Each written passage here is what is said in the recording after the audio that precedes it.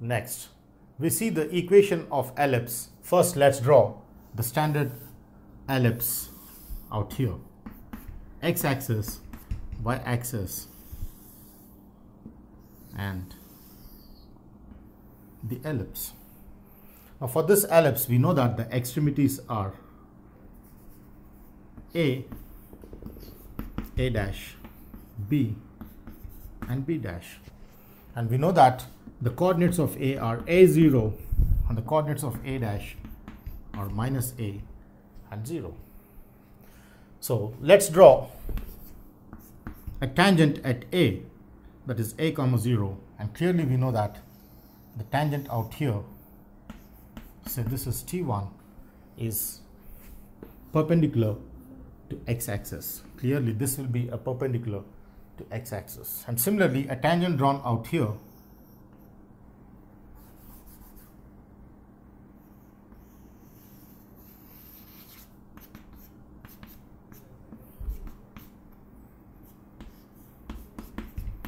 is perpendicular to x-axis here, which makes us understand that the line which is perpendicular to the tangents T1 and T2 and passing through A and A dash is nothing but x-axis, giving us the same conclusion as in case of B and B dash, which says that for this circle S equal to 0, equation of normal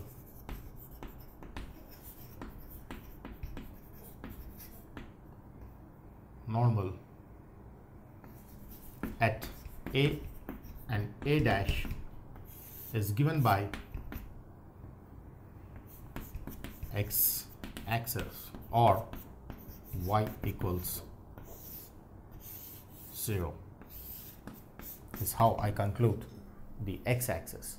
So in this case of equation of normal is x-axis or y equal to 0. In the previous case it was x equal to 0. Therefore, in general conclusion, for any other ellipse which is not standard, if I have my y coordinate as 0, I get my normal as x-axis. Therefore,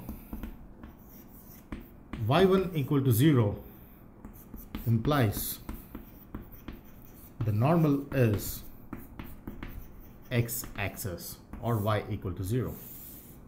Is how I conclude the normal in general case. x1 equal to 0 implies the normal is y-axis. y1 equal to 0 implies the normal is x-axis. Is how we understand the concept of special cases connected with the equation of normal. Now let's see the equation of tangent in parametric form. Now that we have discussed about parametric equations of ellipse or the parametric point on the ellipse, let's connect the equation of tangent with the parametric point. Now we know that if suppose I have equation of tangent which I need to find in parametric form,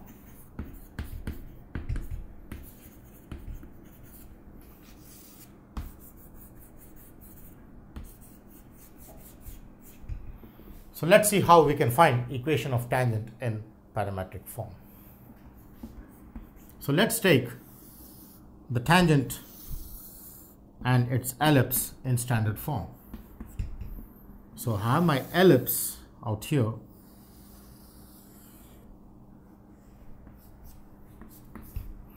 and let me have the tangent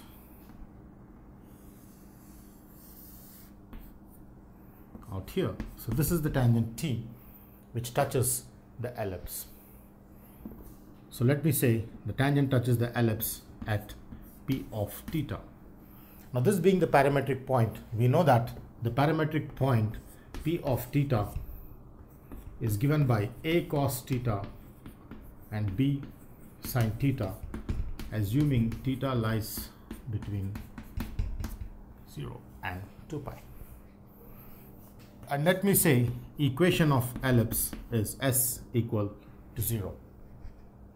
Then assuming on S, we know the standard form of S is x squared by a squared plus y squared by b squared minus 1 equal to 0.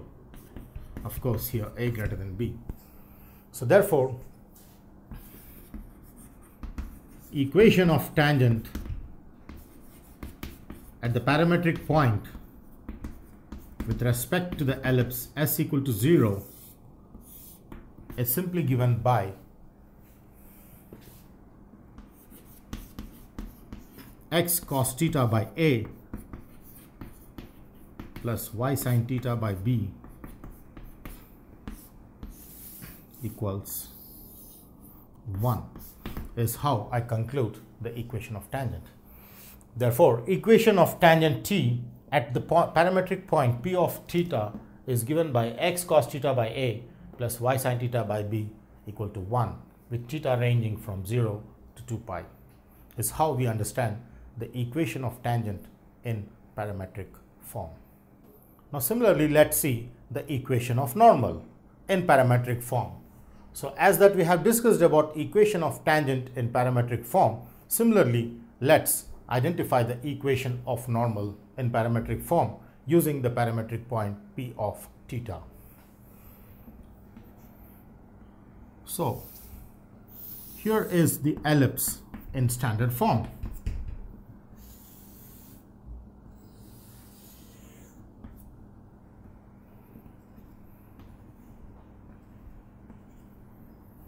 And I have, say, the tangent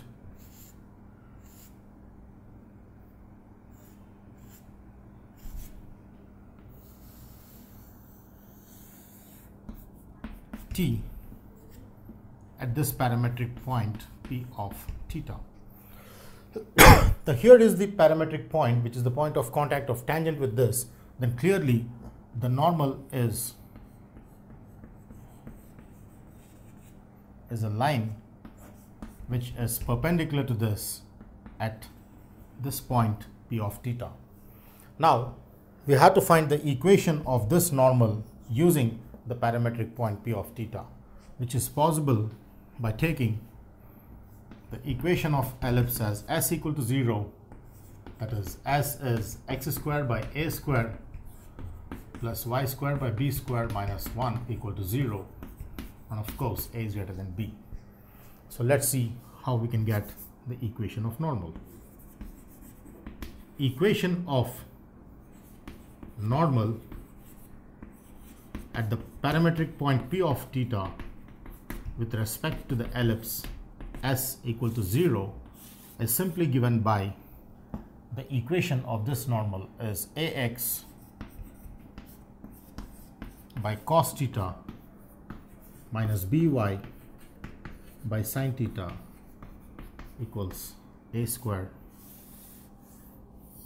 minus b square, but with the condition that theta is not equal 0, pi by 2, pi and 3 pi by 2.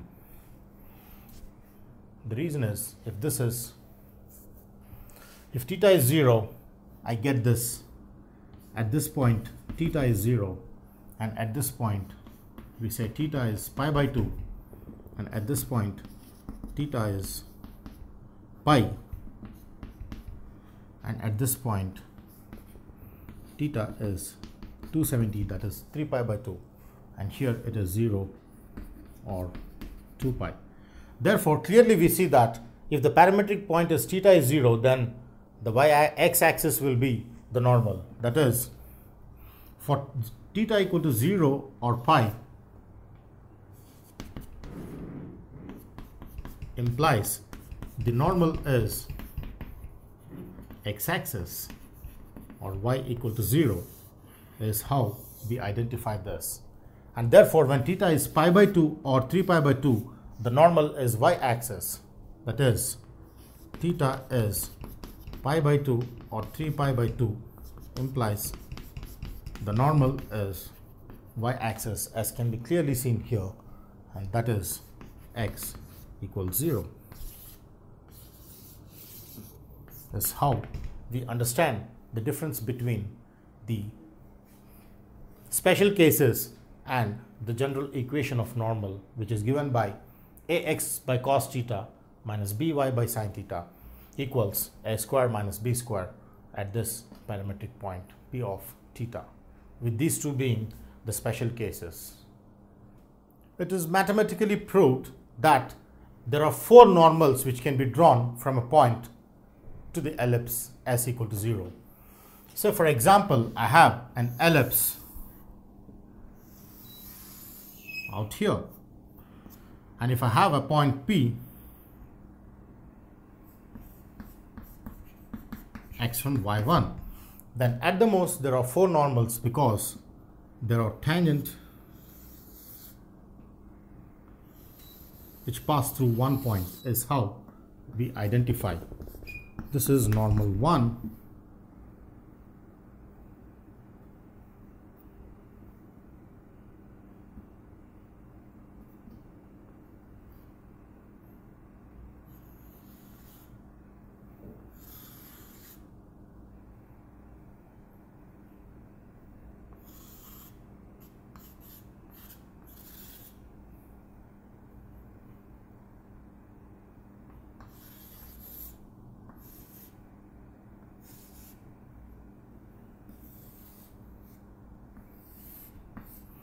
so we identify that there are totally four normals which can be drawn. If suppose I assume this to be tangent 1 and I assume this to be tangent 2, then this is normal 2. And if I assume this to be tangent 3, then I have this to be normal 3. And this is tangent 4, then this is normal 4. Is how we understand totally four normals which can be drawn through the point at the most. So 1, n1, n2, n3, and n4. So from a point P, x1, y1, I can at the most draw 1, 2, 3, and 4. So these are the four normals which I can draw from a point P, x1, y1 at the most. So therefore, the property says that four normals can be drawn at most from P, x1, y1 to the ellipse s equal to 0.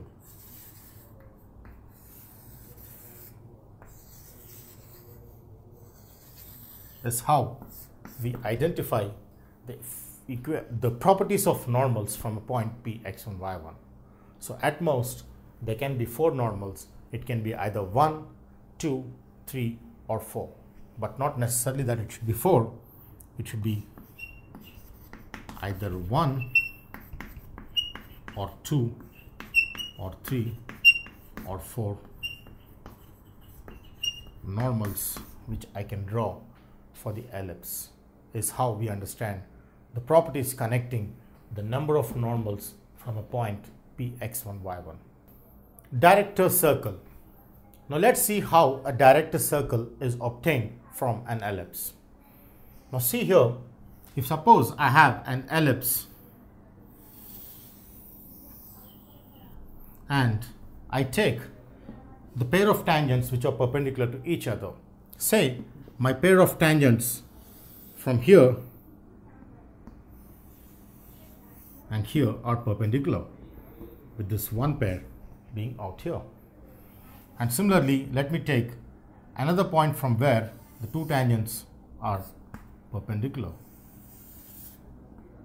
to each other. So the pair of tangents which are perpendicular, the locus forms a circle around the ellipse.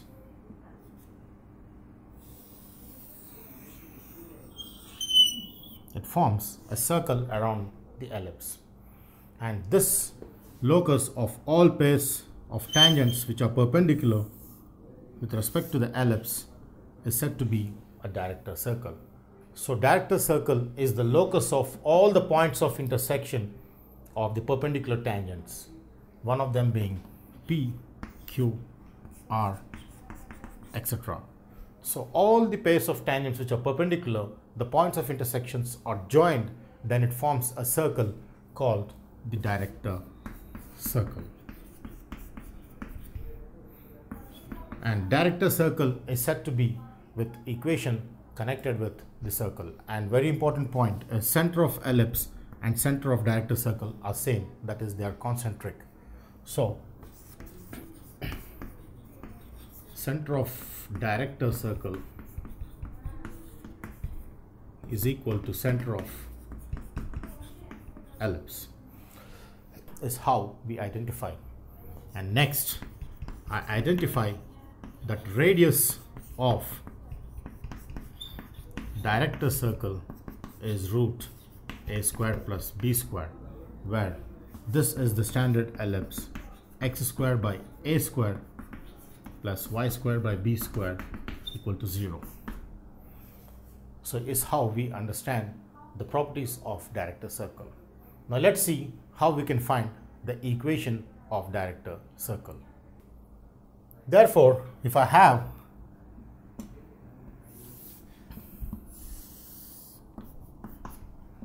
my x-axis and y-axis, and if I have my ellipse out here, we know that the center of this ellipse is 0, 0, and this equation is given by x squared plus y squared equals to 0. That is S given by x squared by a squared plus y squared by b squared minus 1 equal to 0, with a greater than b. Now for this, we have the director circle which gets connected with the circle with the ellipse.